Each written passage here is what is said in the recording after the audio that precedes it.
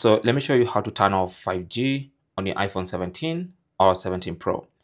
So go to settings, and then under settings, you want to go to mobile service or cellular data, that option right there. And then from here, choose the SIM card you want to turn 5G off for. All right. So for me, that's going to be this SIM card. So I'm going to tap on that. And then in that particular SIM card's settings, I should go and find voice and data. Tap on that. And you can see I have options for 5G auto, which basically means it can switch between 5G and 4G depending on what's available. And also I have 5G on, which will try its best to keep 5G on all the time.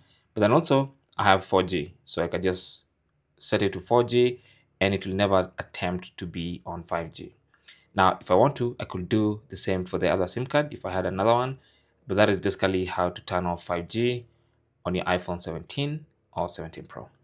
Good luck.